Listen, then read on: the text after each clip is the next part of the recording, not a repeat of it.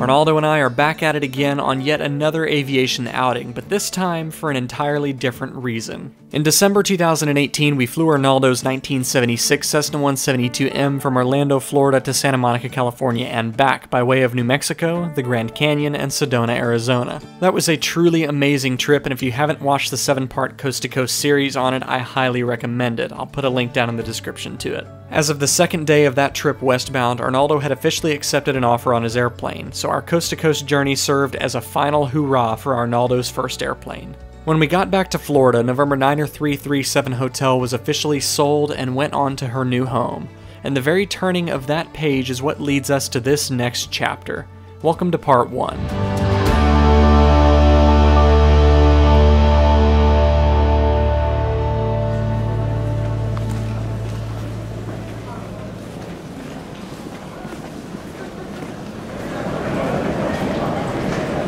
What's up, man? How's it going? How you doing? It's good to see you. Check out who's back.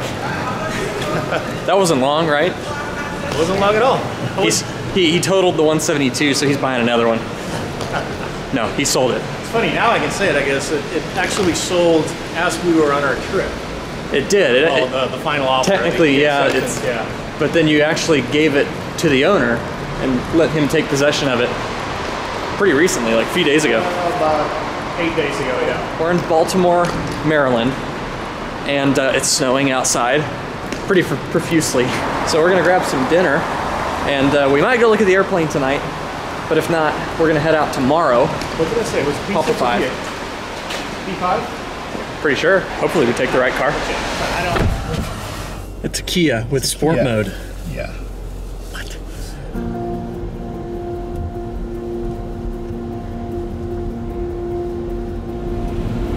There's a lot of snow everywhere. What is this white crap falling from the sky? It's coming down. It is coming down. It's coming down pretty good. We're gonna drive up to Dover, Delaware. We're gonna pick up his new airplane, and we're gonna fly it to Texas. You're gonna drop me off. I'm gonna get you your complex and high performance endorsements if you don't screw up. If I don't screw up? He doesn't screw up. He's gonna fly it from Texas by himself to Orlando to its new home under new ownership with a fresh complex and high performance endorsement. Let's get this show on the road.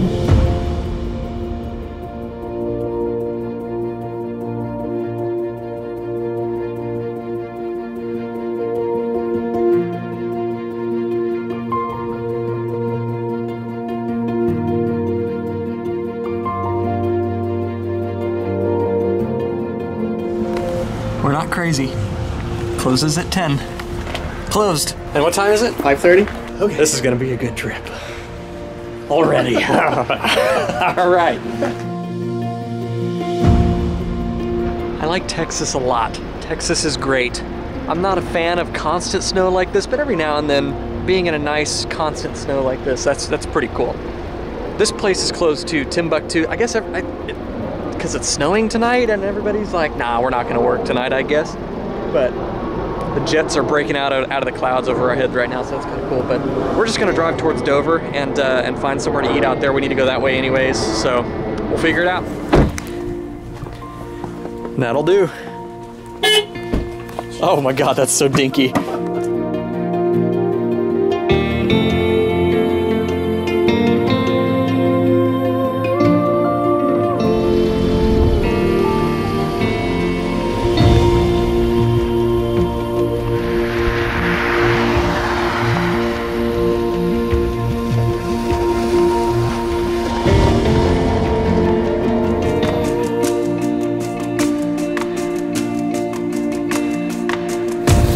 So when I got out to go get the shot of the, I guess it was the Delaware state line sign, I stepped in a ditch and my feet just got buried in snow. So my socks are like soaked. So I don't want to do the whole trip with like damp socks just in case something happens to the other ones. We stopped at Walmart, got me some socks. My hands are cold, so I got some gloves. Oh, and this is so important. Got a bargain on this gem. I'm gonna die knowing you. Huh? Oh, this is warm. I can just fold these up. I think they snap. Yeah, they snap in place. And then I can just wear the light speed right here. Perfect. I would like to point out that I am incredibly warm right now. This was 10 bucks at Walmart. I think I'm gonna wear it all day tomorrow while we fly. What do you think? I think I should. I can get the light speed to fit right there. Yeah, it'll fit. God, I'm so warm right now. He's not. But I am.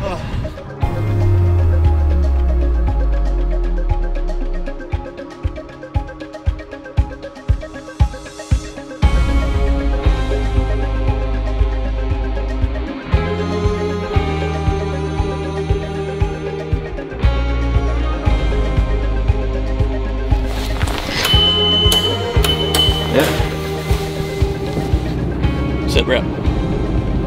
Sit rep. You know what a sit rep is? What is it? Sit rep? Situation report. Oh. We go to the FBO and ask them, hey, what's the status on the runway and how we looking? And they were like, oh, no, it's probably not going to open today. And the dude was like laughing at the fact that we were asking that we wanted to take off today. They didn't plow it yesterday, which is when it should have happened, but the plows, per their contract, they go plow, I guess it's the ferry.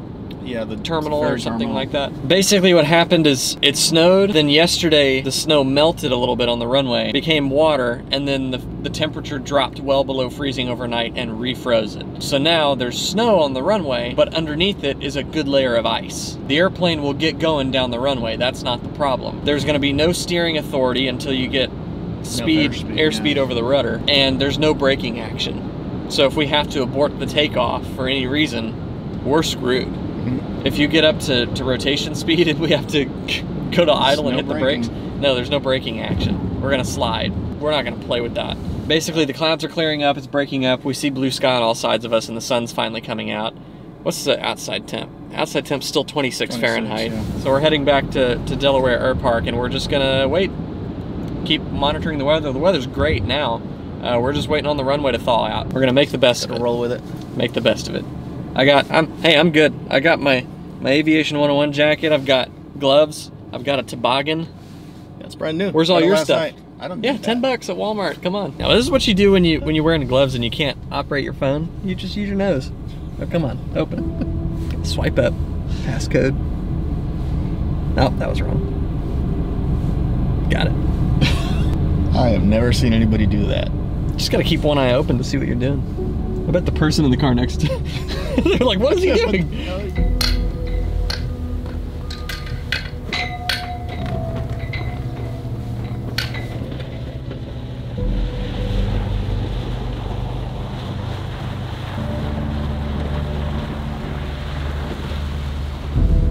We're creeping up on noon already, and the runway is still covered in ice. Airport management has the snowplows working double quick time to get the runway cleared for us, and it looks like the ice is indeed starting to melt.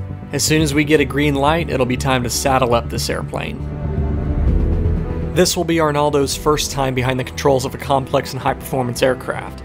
I'll be talking on the radio and reading the checklist for Arnaldo and walking him through all of the procedures that are new to him. Before this trip, Arnaldo did all of his homework on complex, high-performance, and turbo systems, so we're ready to get in the airplane and apply that knowledge. They're going to let us know when the runway is good to go. Airplane's out, we're going to go gas it up. I think they plowed in front of the fuel farm for us. Yeah. And we're just see that plow is actually back there right now on the runway. But as soon as they give us the word that it's open, we're good to go.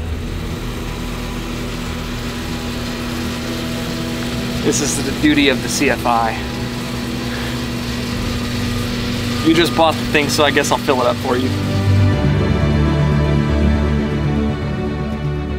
All right, mix your rich. Master on primer. Light the candle.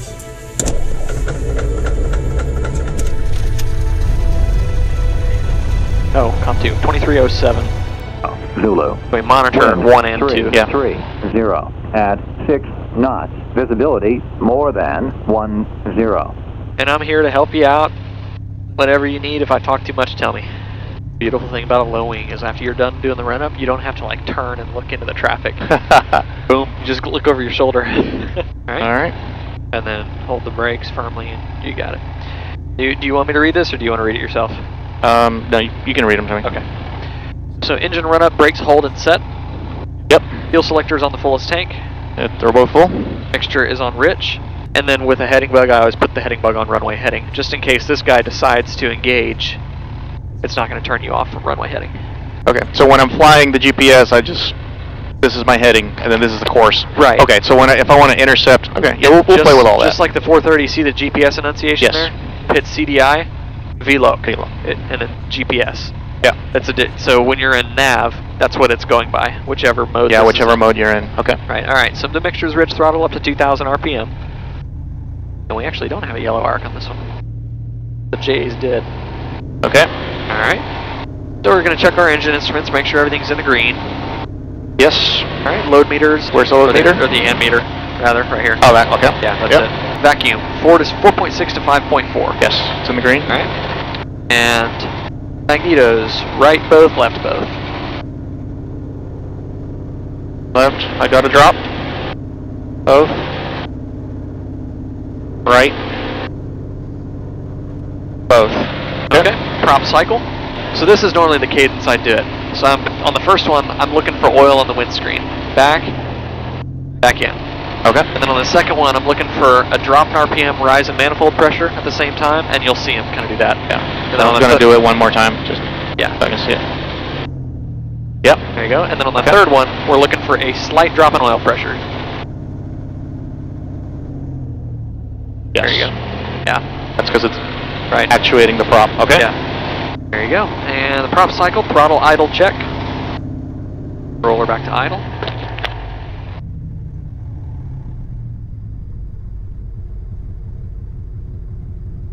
Alright, it's idling at 600. And then theater panel check. So go ahead and test it. Just push and hold the test button right here.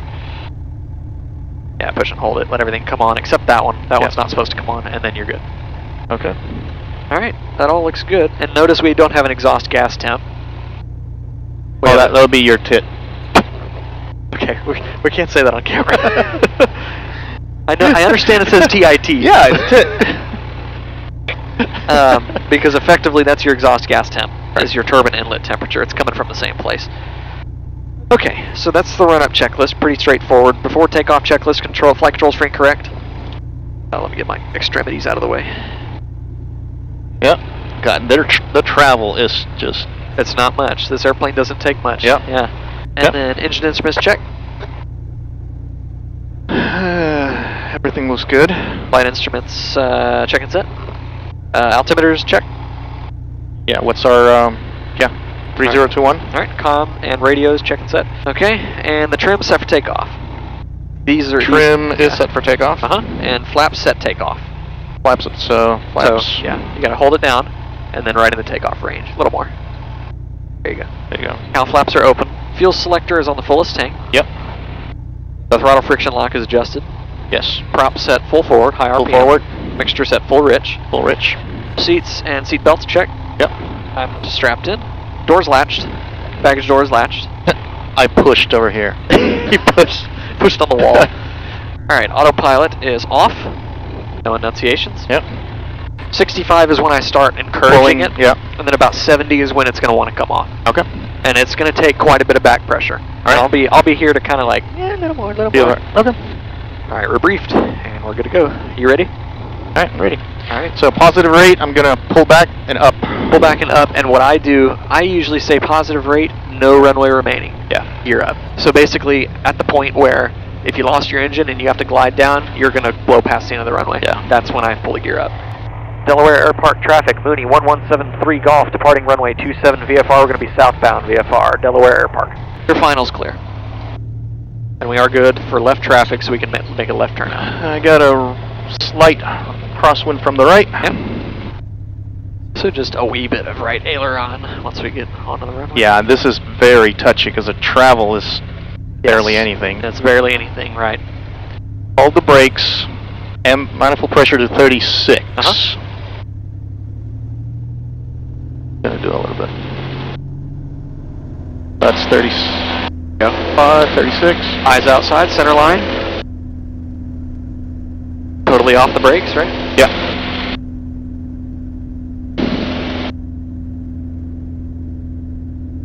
For 60.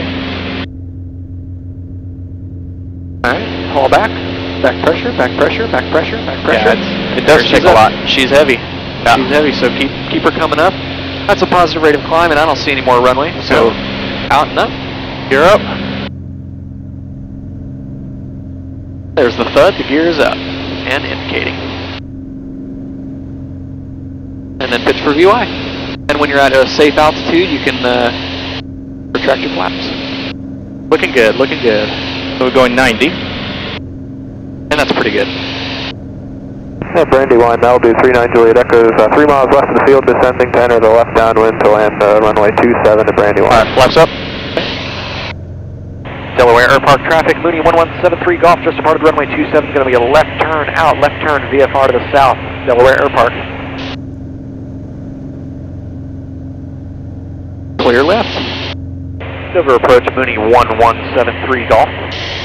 Mooney 1173 Golf, Silver approach, Silver altimeter 3021, squawk 0505 and ident. 0505 ident, 1173 Golf.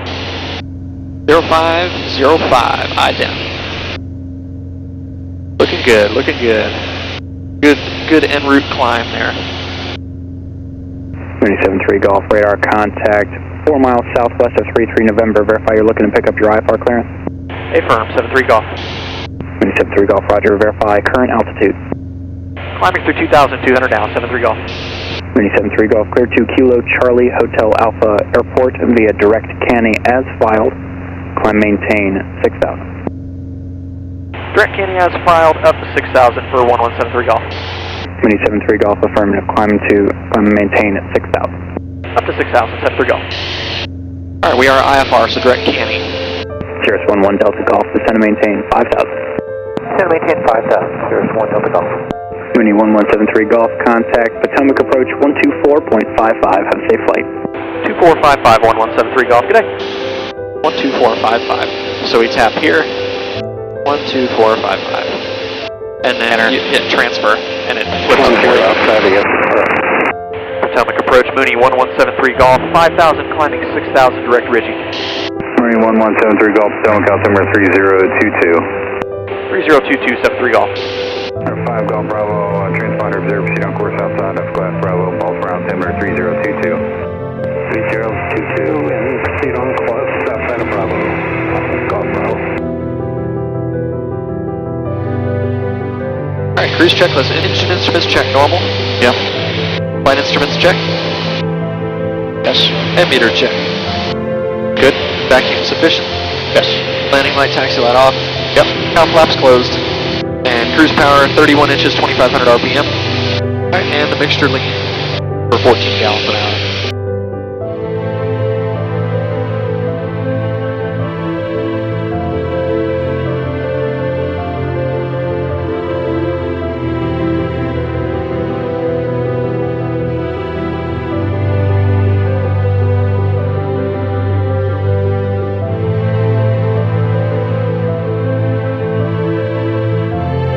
The 73 Gulf contact, Roanoke approach 135.0, good day.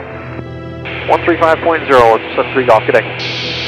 Approach Mooney 1173 Golf, level 1010,000. Mooney 1173 Golf, Roanoke approach, Lynchburg altimeter 3019er. 3019er, 73 Golf.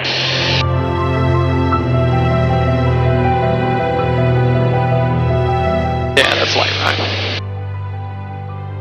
Picking it up, approach Mooney 1173 Golf, like 12,000 if we can.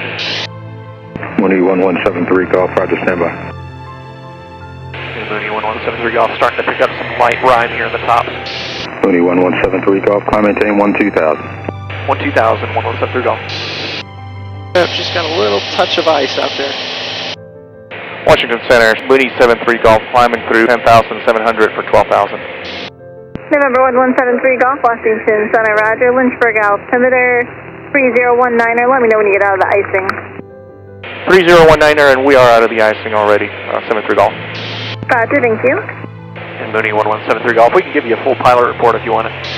And November 73 Golf, go ahead with PIREP. Mooney 1173 Golf, the tops were right at 1010,000, the outside air temperature was a -4 Celsius, and we were picking up light rime. Roger, thank you for the report. We decided to change our destination to Asheville, North Carolina for a number of reasons. The sun is well on its way down, we're above a solid layer of clouds, and we're most likely going to need to shoot an approach down to the airport.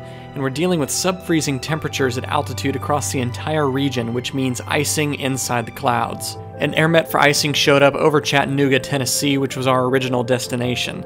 We decided to change our final destination to Asheville, North Carolina, as it wasn't under an air met for icing, nor did it have any pilot reports of icing in the area. We set up for the ILS-35 into Asheville and we descended down through the clouds. We did pick up light rime ice on the descent, so we reported it to tower after I walked Arnaldo through his first landing in a complex airplane. Okay, we're looking for it to capture the glide path. There it goes, glide slope. We're looking for negative vertical speed. 1173 Golf, from contact tower 121.1. Good afternoon. 21-1, 1173 Golf, good day. And I've got the runway. Asheville Tower 1173 Golf, ILS-35 runway in sight. For 1173 Golf, Asheville Tower, wind at 340 at 11, runway 35, clear to land. Runway 35 clear to land, 1173 Golf. Once you get below 132, yep, drop the gear. Keep your hand on it. Boom, gear down, gear down. Gear down, cool. Alright, so we're good there. Reintroduce a little bit of power. We just passed the final approach fix, so let's go ahead and set the airplane up for landing. Okay. Let's ease the mixture to full rich, because we're very close to sea level. Alright, and let's real happily and gently ease that prop full forward. Real slowly.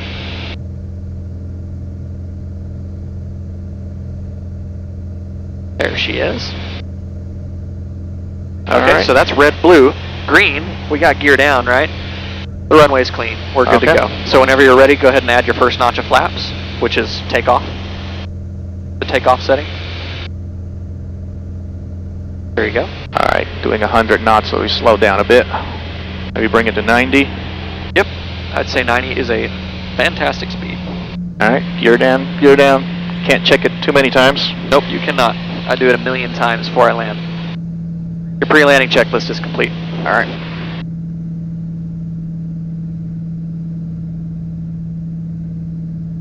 I gotta get used to this control position. Potential aircraft information, Echo, now current at Asheville, altimeter 3016. On glide slope, on localizer. Autopilot's doing pretty good. I'd go ahead and disconnect it. This being your first real landing in this airplane. Yep, AP disconnect. Alright, she's disengaged, so you've got the airplane. Okay. Let's get faster. Let's get faster. We don't want to be quite down at 80 knots yet. Let's do about 90. So let's increase some power. There you go. And we still, since we were cleared for the ILS, not the visual, we do want to relatively stay on the needles. Yeah. We don't need to fixate on them, but we want to stay on the needles. Let's get a little more power in there. In. A little more power. There you go. Let's pick up some speed, kind of get back on the pappies there. Yeah, the controls are very heavy. They are very heavy, and it's going to get heavy in the flare, so that's why I like to ride the nose-up trim. Alright, let's start slowing to 80. And we're a little high, so we can reduce power a little bit more, right? And the gear is down, gear is down. Gear's down. And we're not like a Cessna, so we can't just chop and drop it. About 75, we look perfect on the speed. Come down to about 70 as we get closer to the pavement. There you go. We're reducing the power. There you go. Don't flare too high. That's too high. Let her come down. A little more, a little more. Hold it, hold it, hold it. Pretty good. Not bad at all. A little flat, but yeah, it does feel like this airplane's I thought I was higher or lower than it was. It's a very squatty airplane. Yeah. 73 Golf, continue down to Bravo 4. Turn right, Bravo 4, contact ground point 9er. Right, Bravo 4, ground point 9er, 1173 Golf. Yeah, the controls are heavy, but you get very good feedback from the plane. Yes, you do. I am very happy about that. You do. Did you ride the trim? Yes. Okay. I was trim up, trim up, trim up. Yeah. So yes, you were flaring early. You were starting to pull the nose up, and you were too high. Yeah. When I'm sitting on the ground. ground. It's like it feels like I'm sitting right on the ground compared to the Skyhawk. So good job, good first landing. Very good first landing.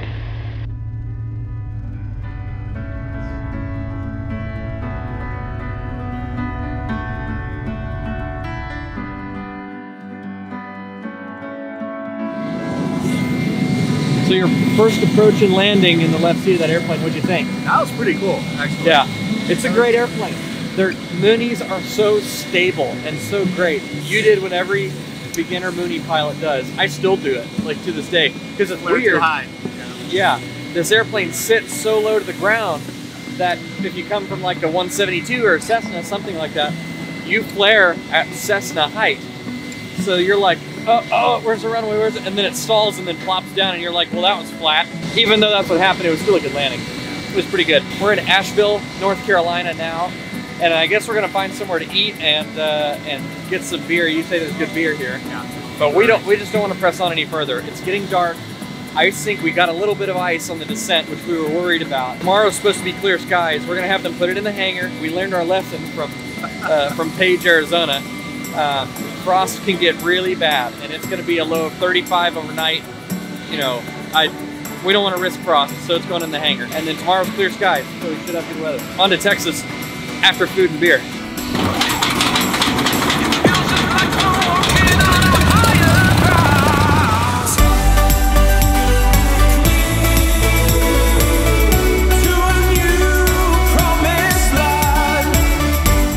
In part 2, we'll depart Asheville and attempt to make it all the way to Texas to finish up Arnaldo's complex and high-performance training in Austin. That way I can sign him off and he can be on his way to Florida, but we learned during our coast-to-coast trip that hardly anything ever goes as planned, so we'll see how that goes. Hit like on this video if you did, and subscribe and turn on those notifications so you don't miss the next part of this series. If you'd like to support the channel, definitely go check out aviation101.com/store and grab some swag there. Thanks for watching, leave a comment down below, and until next time, I want you to stay happy, stay healthy, stay current, and stay proficient. We'll see you in part 2.